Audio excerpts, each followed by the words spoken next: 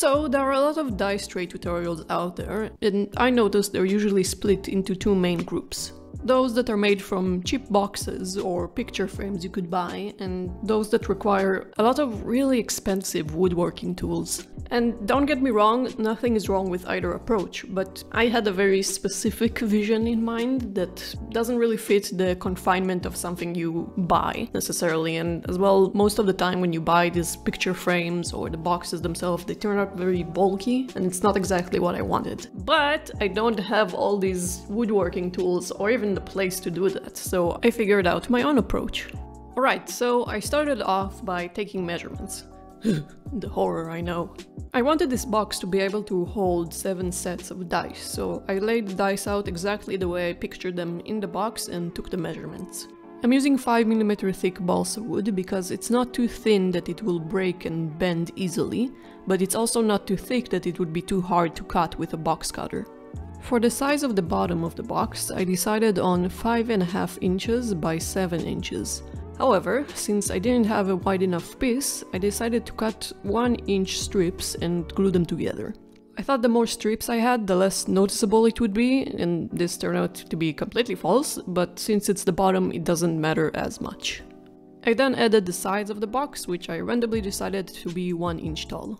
At this stage, it didn't matter to me that the corners were looking nice because I knew I will modify them later. So I let the final pieces extend over the edge and just cut off the excess. Now, to make the inserts that will divide each set, I cut 6 pieces of balsa wood that fit loosely inside. These pieces shouldn't be snug to accommodate for the thickness of the fabric we'll be adding later. Now, to make the cover of the box, also known as the tray, I learned my lesson and cut it from as few balsa pieces as I could.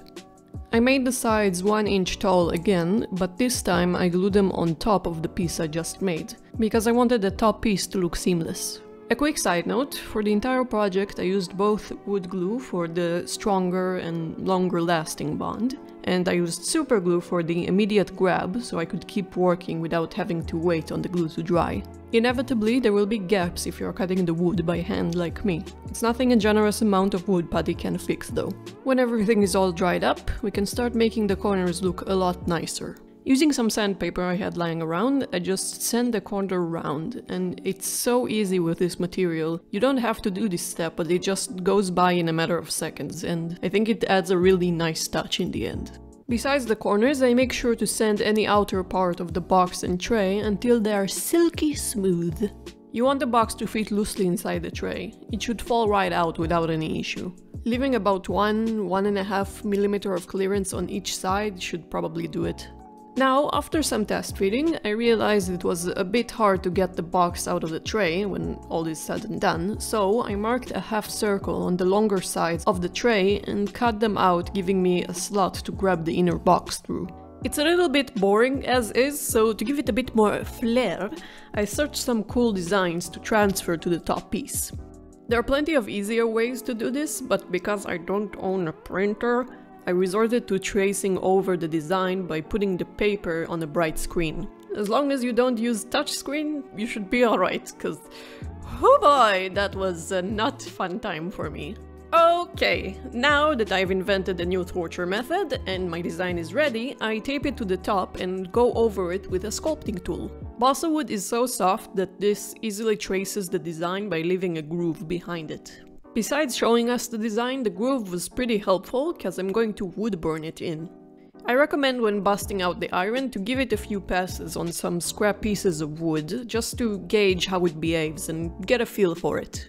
A wood burning pro I am not, but I have done this a couple of times to already know my own skill limitations. And so my advice here is to pick a design you can actually do. While a beautiful, intricate piece with many details would be cool, don't get me wrong, but if you're just starting out, maybe go for something a bit simpler. At least to me, I found that simple geometric shapes tend to be a bit easier to do than curvy lines. But hey, who am I to limit your artistic visions? Go out there and spread your wings and become a beautiful butterfly. Depending if you may be a normal human being who either already has wood stains in their house or doesn't have crippling social anxiety to stop them from going to the store, then the next step may be irrelevant to you. If it's not, my condolences. But yes, because I don't have any wood stain on me, I resorted to mixing oil paints with linseed oil to thin them down and make my own stain. Warning, using this method may result in obnoxiously long drying time, causing headache, agitation, and the constant need to check if it's dry with your finger. Cobblescraft ink will not be held responsible for any of the previously mentioned side effects. When applying the stains, you want to make sure you wipe off any excess with a piece of cloth or whatever you have in hand, cause trust me, you don't want to leave it pulling on the wood. It will be a sticky, hot mess. One eternity later. Now that everything is dry, we can add the final touches. Before adding in the felt, I wanted to add some extra padding for the tray. So I used thin EVA craft foam and cut it to size. Before gluing it in, however, I used it as a template to cut a piece of felt that will be glued on top of it. Then it was just a matter of measuring and cutting pieces of felt that will cover the inside nicely. I like to cover the sides as well to protect my precious shiny click-clacks, but it's not necessary. To glue in the fabric and the foam, I used the wood glue I had close by, but speaking from experience, normal PVA works just fine. I did, however, made sure to evenly spread the glue on a thin layer. If it's too thick, it will soak into the fabric, and we don't want it. Then glue the dividers we cut earlier to the felt and weigh it down with something worthless. When one side was dry, I then spread the glue on the other side and folded the fabric tightly. Then I could easily cut off any excess fabric with scissors. When testing the dividers, however, they protruded out a bit too much for my liking, so much that the wood was showing through. It is, however, pretty easy to cut them down to size, but I do recommend using a knife instead of scissors. At this point I was too lazy to do any more measuring than I had to, so I just used the sets of dice to know where to glue the dividers in. Now for the cherry on top. Let's add some gold leafing for the dice we carved up front. To do this, I started by filling the space with a very thin layer of glue while not going over the burnt lines. I then covered everything with gold leafing and waited the full time for the glue to dry. When I was confident all the glue tacked up, I came back in with a stiff brush and a pointy tool and removed all the excess. Wherever there were areas where too much gold was removed, I came back in with a second layer and did the entire process again. When I was happy with it, I covered it with Mod Podge gloss to protect it and ensure it won't rub off. Now let's give it a quick test before the final shots.